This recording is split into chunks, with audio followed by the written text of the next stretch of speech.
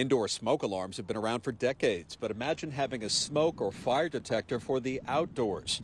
A Bay Area tech startup says that's their vision. The concept of the indoor smoke alarm, the indoor fire alarm, to the outdoors, except we're also incorporating other sensors into that. Co-founder Vasya Tremson says it's called a torch sensor, a small solar-powered device that's mounted outside.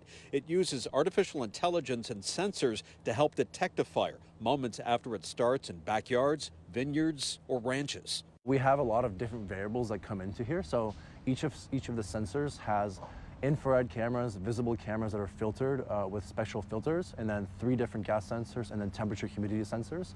So all this data is coming in real time.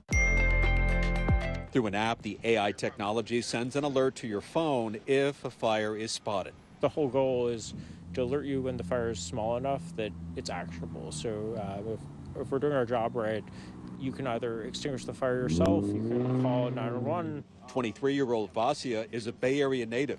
He helped develop the early concept for torch sensors at a science fair at Campolendo High School in Moraga, where he was a student in the wake of the wildfires, which devastated parts of the North Bay. In the past, there hasn't been any technology that's been intended specifically to detect a fire really early enough, and that's why every single year we have wildfires that keep growing, bigger and bigger. We asked Marin County Fire Chief Jason Weber his thoughts on the concept of a personal high-tech fire detector. If we have technology like this, it would help us, either modify our response, enhance our response, change our response based on real-time information of fire spread. Torch sensor developers say the device has performed well in testing during controlled burns across Northern California.